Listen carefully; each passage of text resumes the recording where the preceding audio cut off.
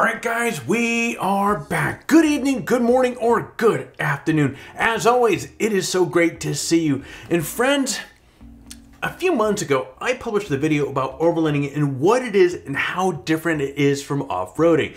Now, today's video is a continuation of that discussion, and this time we're going to go over how to get started specifically in overlanding. But before we get to all that, I do want to bring to your attention that like button down below. The like button offers benefits for you and for me. For the low price of free, you get the satisfaction of knowing that you gave someone props for their hard work. Smashing that like button is also a delightful tactile experience. On a mobile, you can ninja tap that like button in a silent, slow motion. On a desktop, man, you can hammer that left button on your mouse and make that satisfying click noise. But wait, there's more. When you like the video, it tells me that I'm doing a good job and that you want more. So by liking the video, you get more content to enjoy.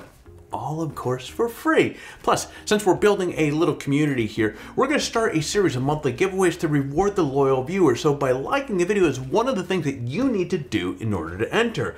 I'll give you more details about that giveaway at the end of this video, so stay tuned so you know what you need to do to qualify. That said, pull up a seat in, let's go.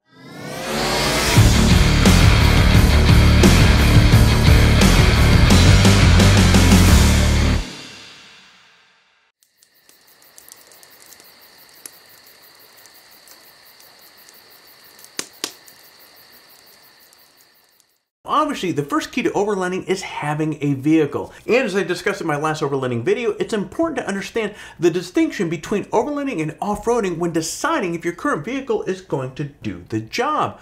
Overlanding is more about the journey and traveling in a self-contained rig for a long period of time. It could be days, weeks, months, or heck, even years. Off-roading, on the other hand, is more about getting out in the rough and rugged trails for short adventures. So you can probably overland in whatever vehicle that you already have, whether you have an SUV, a truck, a minivan, an RV, a motorcycle. Heck, last week I was looking at a trailer that you could tow behind your bicycle, your mountain bike. This little trailer has a little compartment where you can sleep, has a little solar panel on the back, a little kitchenette in the back. It was pretty slick. Is having a four-wheel drive a bonus? Absolutely, but it isn't necessarily required. So as a point of reference, my current vehicle is a Jeep Gladiator Rubicon. Now, I've owned many Jeeps over the years, and I love how easy it is to find aftermarket accessories for them. But Jeeps are great overlanding vehicles because they are highly capable on asphalt, snow, sand, mud, heck, you name it. It's ideal for tackling any kind of road and terrain that I might encounter on my trips.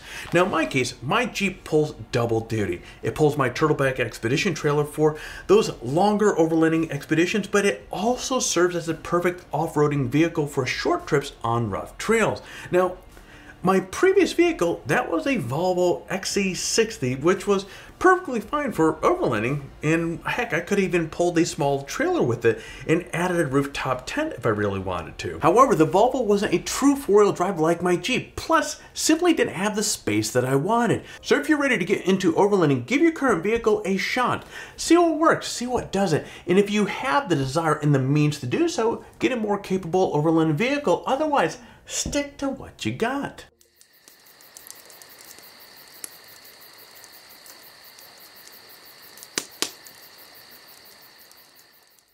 Overlanding adventures might take you from beautiful, winding strips of tarmac to washboard dirt roads to rough trails through the wilderness. Now, to accommodate all the different types of road surfaces, you need to put on a good set of tires on your vehicle. Now, there's a lot of debate in the overlanding community about what kind of tires you really need. Specifically, whether or not all-terrain or mud-terrain tires are the way to go. Now, personally, I have 35-inch NATO Trail Grappler mud-terrain tires on my Jeep.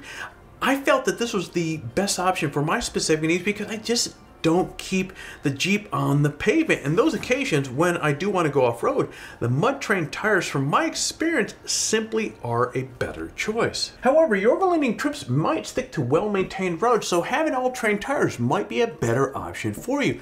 Regardless of what kind of tires that you get on your vehicle, airing them down to accommodate different terrain is not just a good idea, it's the best idea. Now, how much you air down really depends on a variety of different factors, including how big the tires are and specifically the terrain that you're going to be driving through. So for example, you might air down to 12 to 15 psi if you're going to be going over sand and so forth. Usually 18 to 20 psi is really a good place to start for dirt roads that are bumpy to help minimize how much you're going to be bouncing around or how much bounce you're going to have going over the bumps. Now obviously, changing the air pressure in your tires requires you to invest in a deflator to reduce the air pressure as well as an air compressor to increase it when you're back on pavement. Guys, you don't need to go buck wild and buy the most expensive deflator and air compressor out there, but you also want to avoid the cheap, poorly made options because you want to have something reliable, dependable tools when you're out overlanding.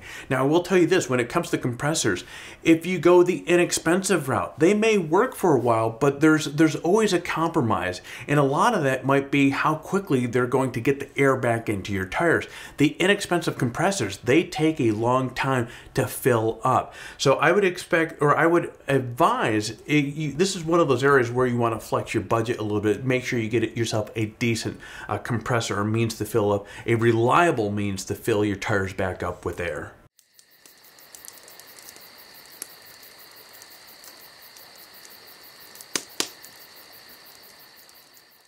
Part of the adventure of overlanding is heading out for long periods of time. That means you need to have essentials with you, including a place to bed down each night. This can take many different forms. Now I have a Toro Off-Road Skylux rooftop tent on top of my turtleback trailer. Now personally, I wanted a rooftop tent so I would be off the ground and away from predators when I'm off grid. I also wanted something that gives me plenty of space. Guys, I'm a big dude, so I want to be comfortable even when I'm out in the wilderness. And besides, on shorter trips, I often bring my son with me, so having the room for him was super important for me.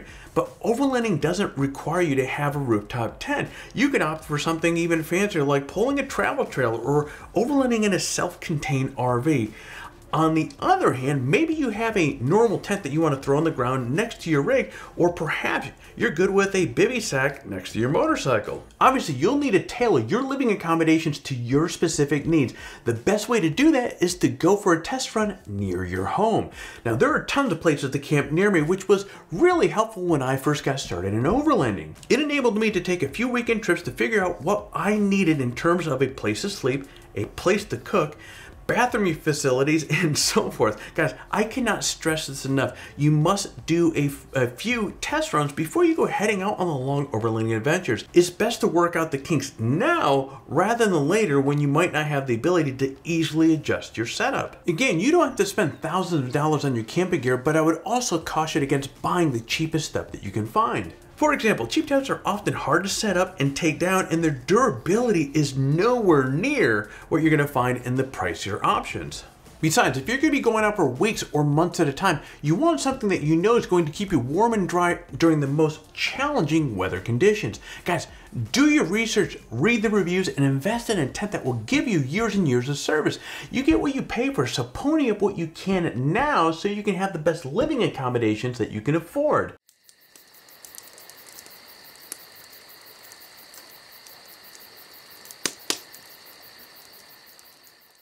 You see, I was in the Army Reserve component for about 8 years, so when I'm overlanding, I'm absolutely comfortable eating MREs the entire time.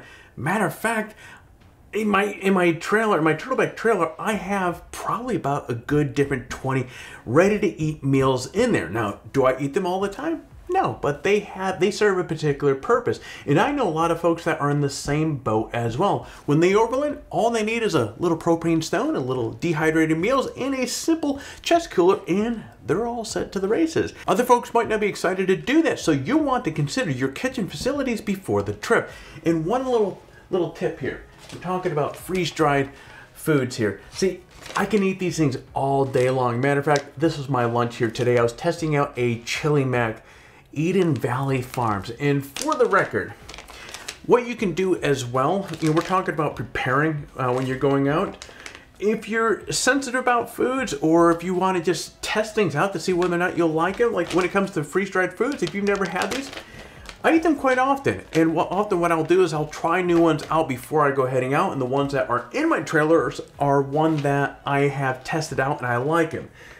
for what it's worth, this one right here is the absolute worst.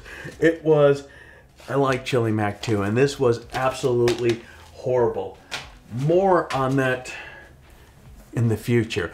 So for example, my turtleback trailer has a full kitchen with fridge, cooktop, a sink with hot and cold water, and tons of storage for food, utensils, and other kitchen items.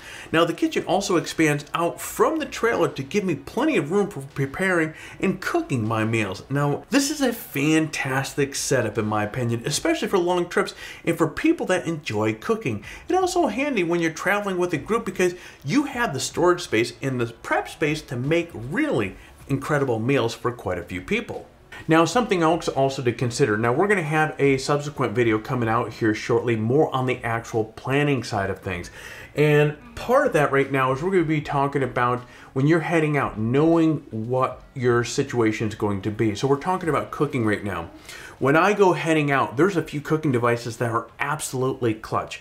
One of them is the Tempo Tusk Scuttle. I use this thing religiously for cooking breakfast, lunches, dinners. Now, if it's in a situation where I can actually have fires, J Shank is my favorite tool. I can cook a grill. It's a portable grill that I can plant down over any campfire. When you go to like the state parks and they have those fire rings with those just nasty looking grills, this thing has your own grill that you get to use, so you don't have to use those nasty grills. And the best part about this is I can go from using a cast iron pan or pot to the grill within seconds. I absolutely love this thing.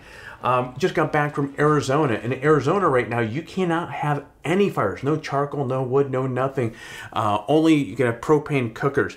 So, but I wanted to be able to cook a steak. I wanted it grilled. So I picked up one of those Eureka butane grills, and that actually worked out pretty stinking good. I was actually very surprised with how well this worked. So it goes down. Think ahead of time about what you want to cook, and also look at where you're going to see whether or not you can even have fires, because that could be a big buzzkill. You get out there thinking you're going to have a campfire, grill up some steaks, and you can't have fires.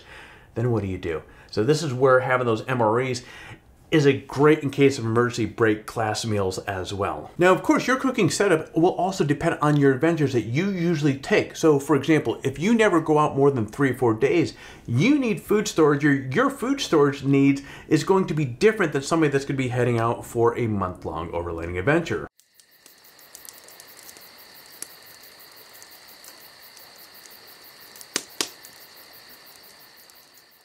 When you're just starting out overlanding, one of the best resources that you can have is other overlanding enthusiasts. You will have tons of questions, believe me, and having a buddy to ask for advice is an invaluable asset.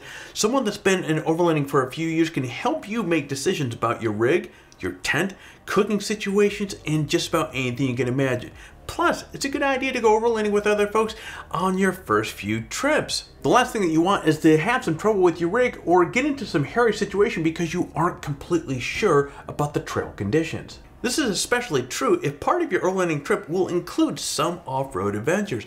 Rescue and recovery gear can be extremely expensive. So if off-roading isn't something that you do often, it might be a good idea to team up with somebody that has things like a jack and a winch. So reach out to your friends and acquaintances, join overlanding communities, and check overlanding groups on Facebook to help you meet other overlanders that would be interested in helping out a newbie. And let me just clarify something. It's not just newbies.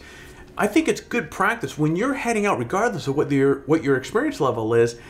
You know, hey, have the buddy system. If you have somebody that can go along with you, hey, things happen. And if you're out in the middle of nowhere, your vehicle breaks down or you have a medical emergency, have any friend there with another vehicle or somebody that can administer or get you to first aid or vice versa, that's a good thing.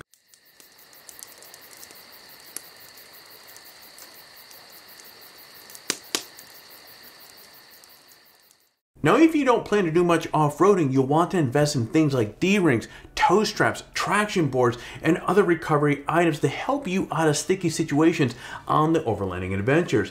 Likewise, you'll want to bring along tools that you might need for vehicle repairs. So this could include a good set of wrenches, a good socket set, spare nuts and bolts, zip ties. Zip ties is like almost like the Swiss Army knife, like with duct tape, a shovel, a fire extinguisher, just to name a few items here. And also paramount in your toolkit is a quality jack. I have a high lift jack, and that is perfect for changing tires on my Jeep or my trailer. And I can also use it to side winch in case my trailer tips over, or if I need to help someone else recover their trailer. Guys, not everyone uses high lift jacks though. I mean, they are big and they're heavy, and you'll probably want to mount it on the exterior of your vehicle as well. So if you're cramped for space, a small floor jack could do the trick. Just be sure to invest in a jack that can handle the weight of your vehicle. Something else you want in your toolkit is a good first aid kit. In fact, I'm going to suggest that you have a couple first aid kits. Having 2 kits allows you to have one for things like bumps, bruises, and other non-emergency situations that you can keep kind of easily accessible for day-to-day use. Now, the other one can have supplies for emergencies like head injuries, severe cuts, and broken bones. But having a first aid kit is pretty useless if you don't know how to use the items in it. Be sure to read up on the basics first, first aid, and even take a class or 2 before you go heading out on your overlanding adventures.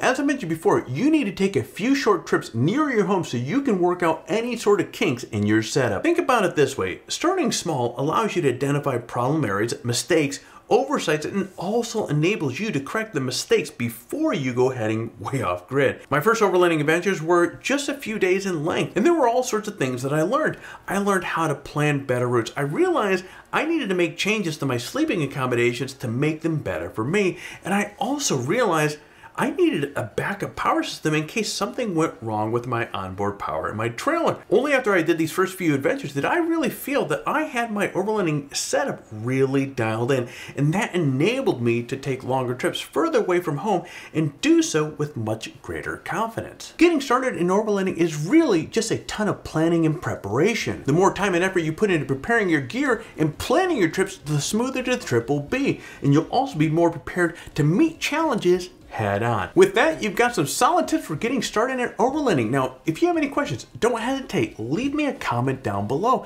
I'm really excited to hear about your first overlanding adventure as well. Now, let's get to the details of our current giveaway. We have an incredible Tempo Scotto grill to give away to one lucky winner. Guys, the Scotto is one of my favorite overlanding accessories. It comes with a pre-seasoned, it has 10,000 BTU burner that allows for easy control of cooking flame and is super easy to set up. So, what do you have to do to enter to win? Step 1, like this video and subscribe to our channel. Step 2, leave a comment below. In fact, the more of our videos that you watch and leave a comment on, the more chance that you have to win. So get watching some of our other videos and leave some comments. Step 3, register on 4-Wheel Drive Talk and introduce yourself in the forum.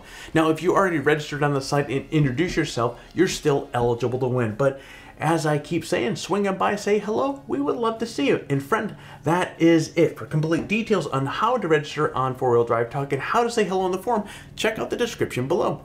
Good luck. Well, there you go, guys. This was an extremely fun video to put together. It's that time of the video where I'm going to ask you to do all that YouTube stuff. So if you found some value in this video, if you were mildly entertained, do me a favor, hit that like button down below. If you're currently not subscribed to the channel, do me a favor, hit that subscribe button. We would love to have you part of the family. And last but not least, hit that bell, smash it, crush it, to be notified each time that we come out with a new video. My friend, I'm going to be getting out of here, so you get out there, stay healthy, and find your adventure.